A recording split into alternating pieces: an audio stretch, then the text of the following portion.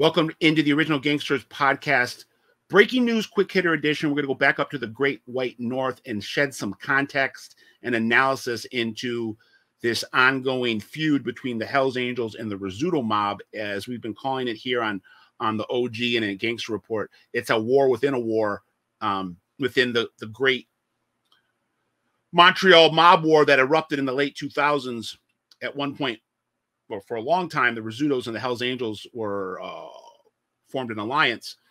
And in the last couple of years, we've seen that alliance fall apart. And now the two organizations are in a public war with each other. And you have Marty Robert, the top Hells Angel in Montreal, allegedly trying to stage a hostile takeover of the Rizzuto mob. And there's been a lot of questions of where this all came from. A lot of the reporting started in 2023, a little bit in late 22. The assumption was this all kind of had percolated in 22 and broke out in 23. That's not what happened. This entire war within a war can trace back to the March 2019 murder of a Niagara region Hells Angel by the name of Dirty Diaz. Michael, I'm going to butcher this guy's name, but Michael Diabatru Schulde, who went by the nickname Dirty Diaz, was a collector for the Niagara Hells Angels, was working as a part of the Hells Angels, was working in concert with the Rizzuto mob in a big sports gambling operation. It was believed by the Rizzutos that Dirty Diaz was stealing, and without going through proper channels, the way that would normally occur in an alliance of sorts. When you have two groups working together, they don't really necessarily act autonomously. In this case, Leonardo Rizzuto, the head of the Rizzuto mob, took over for his dad. Miscalculated this, it looks like. He decided to put a hit, according to my sources, he decided to put a hit on Dirty Diaz without contacting the Hells Angels, without letting them know that they were going to do some house cleaning. And according to my sources, dispatched a 4-person hit team from Montreal to Toronto, to the Toronto area, to assassinate Dirty Diaz. Now, 3 of those 4 men in that hit team were convicted of the murder at trial in the winter of 2022. Mark Issa El Curry, the alleged getaway driver in the Dirty Diaz hit, was murdered in retaliation, allegedly, a couple weeks ago, right before Christmas. Was murdered leaving a banquet hall in suburban Montreal, gunned down in the parking lot. And according to my sources, it was a gift from the Hells Angels. And it was a message to Leonardo Rizzuto that we're still hunting you. And old debts are being called in, old markers.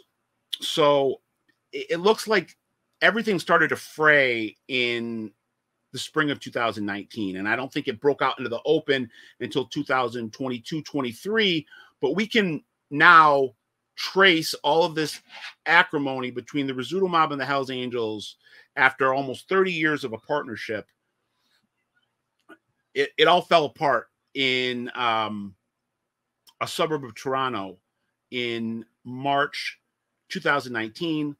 Dirty Diaz was leaving the Huff Gymnasium where he just worked out, and he was hit in broad daylight. And there was a Ontario police unit doing surveillance on Dirty Diaz because Diaz had come up in the Operation Hobart case. So he had a surveillance unit on him, like 24/7. The surveillance unit watched the hit.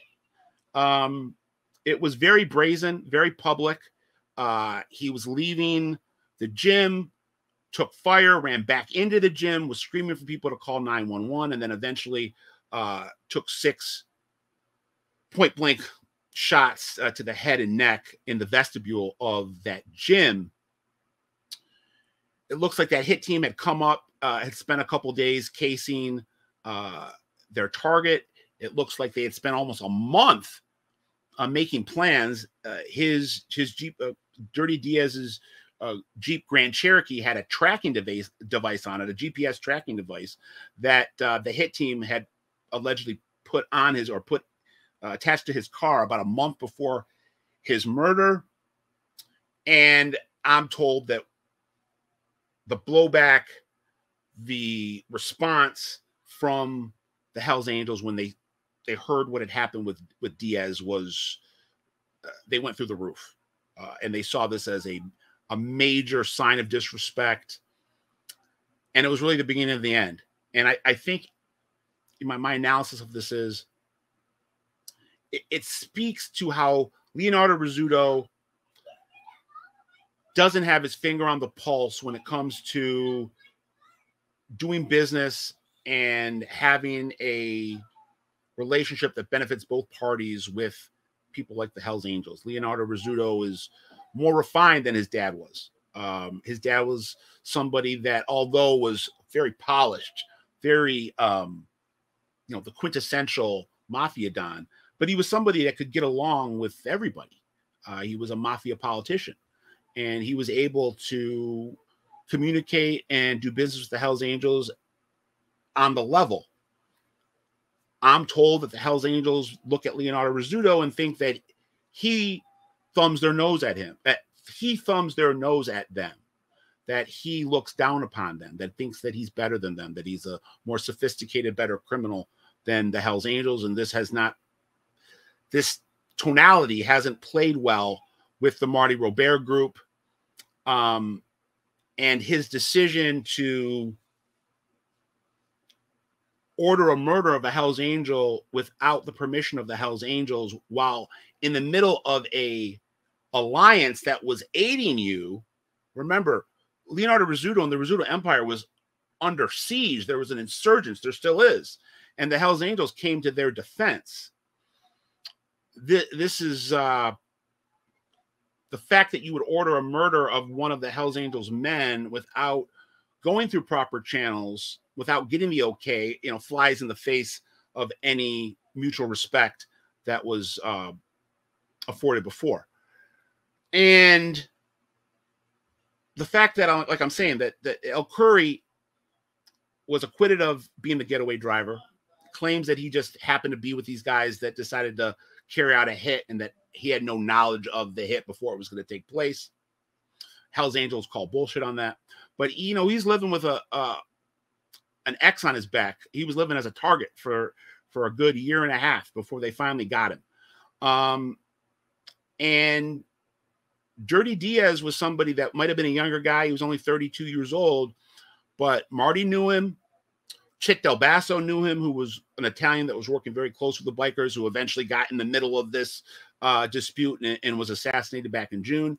But more importantly, Teflon Rob Barletta, who was one of Marty's top war generals, who was a boss of Hells Angels chapters in London, Ontario, as well as Niagara.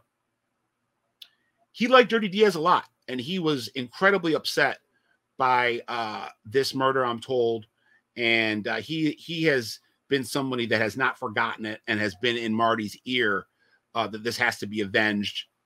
Again, all alleged, all coming from my sources. None of this has been proven in a court of law. And that what happened in December with El Curry